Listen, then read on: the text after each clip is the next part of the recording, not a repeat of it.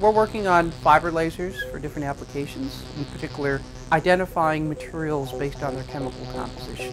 You're already used to looking at cameras, which might be two-dimensional or three-dimensional, and some light just adds the fourth dimension, namely the material properties.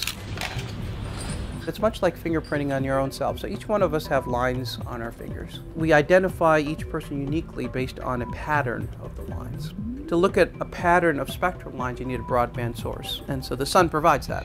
But the problem is, of course, it only works from like 9 a.m. to 3 p.m. on a sunny day, and so what we do is we provide a 24/7 capability using this laser.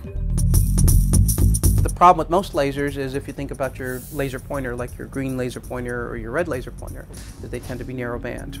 And so that becomes a problem of how do you use a laser to do broadband spectroscopy. So you say, well, I'll use a lamp because we know that our incandescent light bulbs or tungsten light bulbs, these are very broadband. But the problem is that if you're doing remote sensing, as an example in our test bed where we're measuring things 1.6 kilometers away, well, the light diffracts too rapidly. And again, the beauty of this light source is it stays collimated. What's unique about our architecture is, number one, we use standard off-the-shelf telecommunications parts. But the other thing is, by simply increasing the pulse repetition rate and increasing the power of the amplifiers, we can boost the output power. So as an example, 5 watts is here, 25 watts is here, and we already are working on the 50-watt design. There's very few other lasers out there that can easily take the same kind of architecture and scale up in power.